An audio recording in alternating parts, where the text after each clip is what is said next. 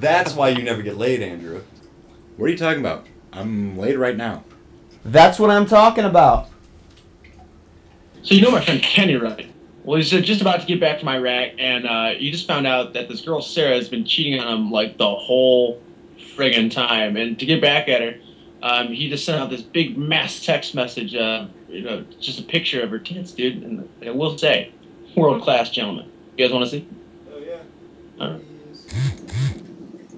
Whoa, dude, check this out. Whoa, nice tits. They're fake. No.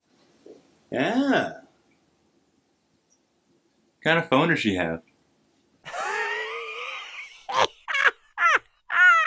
What do you mean, man?